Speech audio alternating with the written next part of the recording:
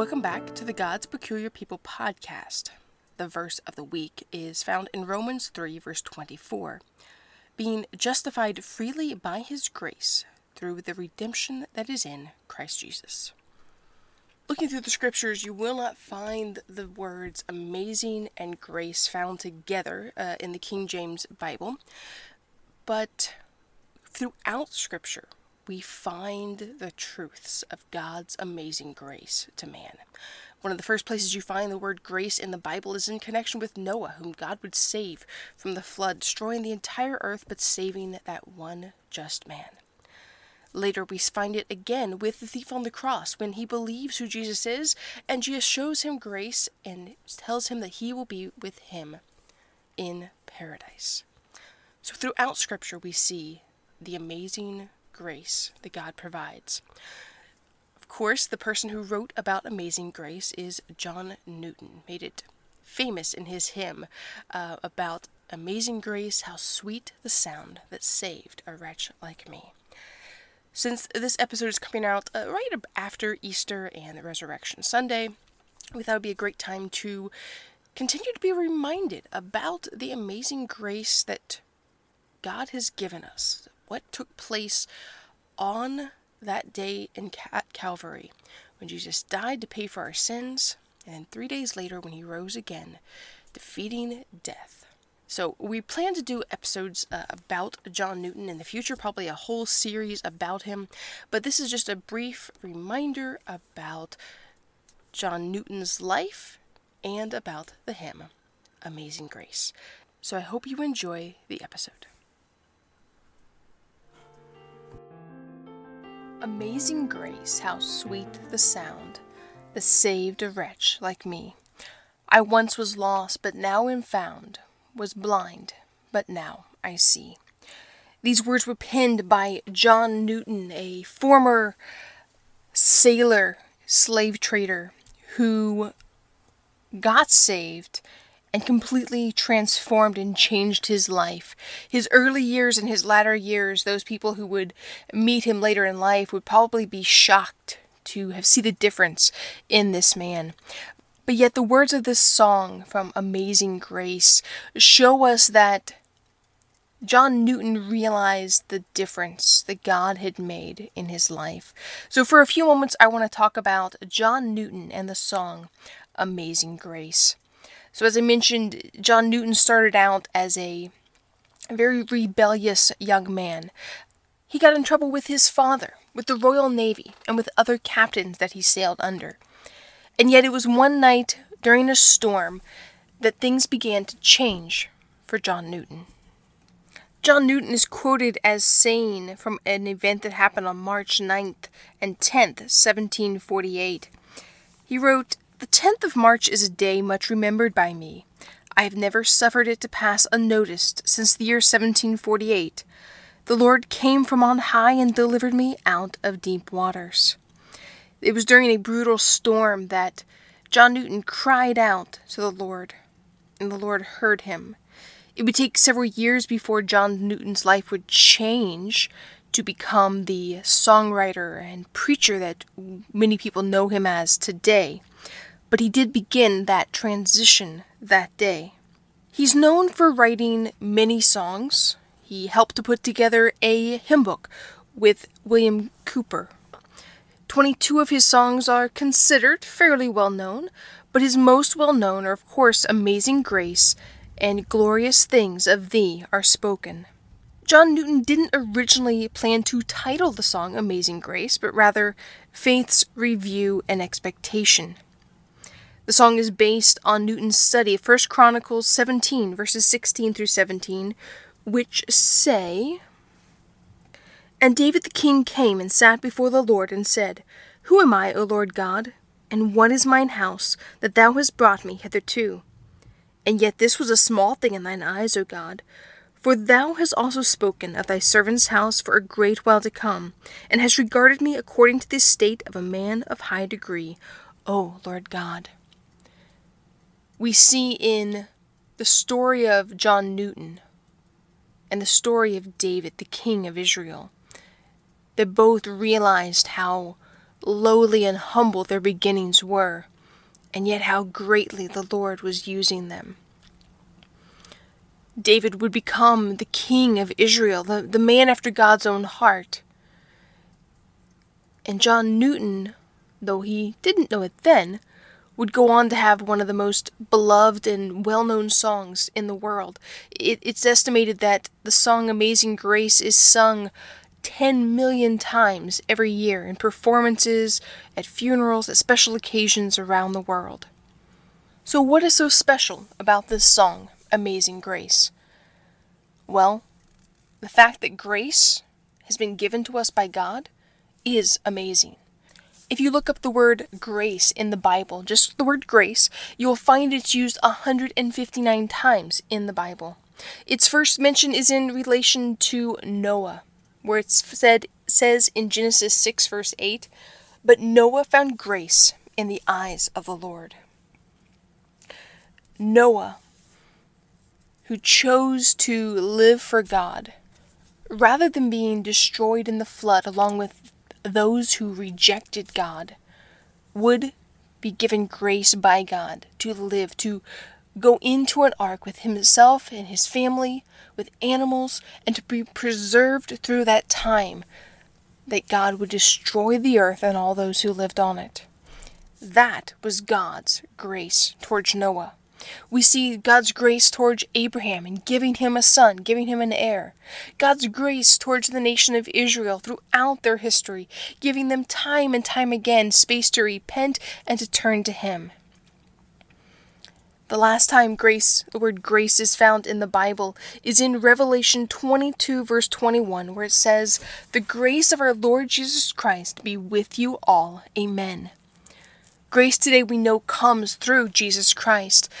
Anyone who will trust in him can have salvation, which is freely given, because God is gracious.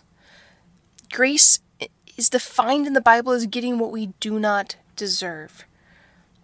Yet God shows grace by sending his Son to die on the cross to pay for sins, so that we can have our sins forgiven and a home with him in heaven. All of these things must have been going through John Newton's mind as he wrote the song Amazing Grace.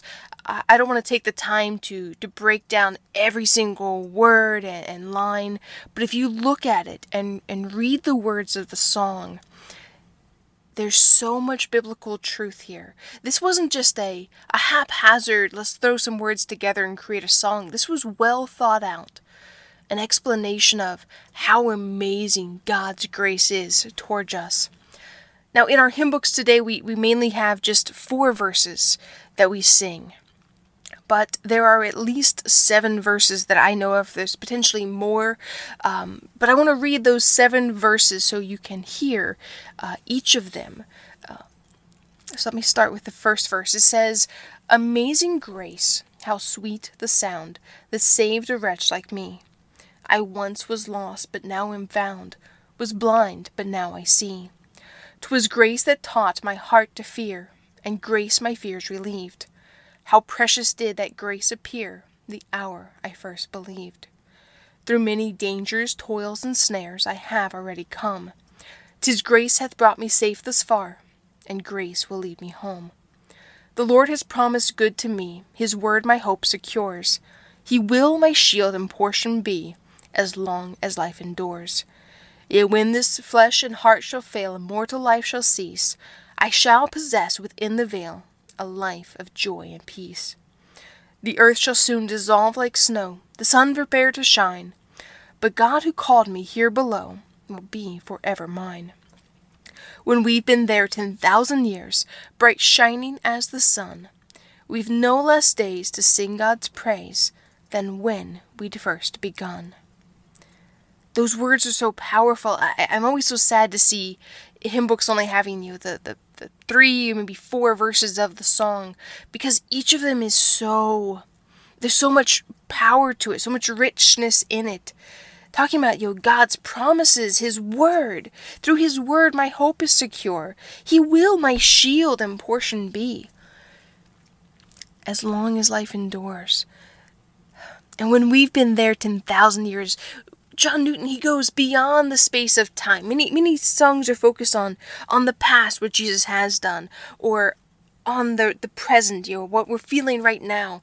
But this song, with his last verse, he goes beyond, into eternity, talking about when we've been there 10,000 years, bright shining as the sun. We've no less days.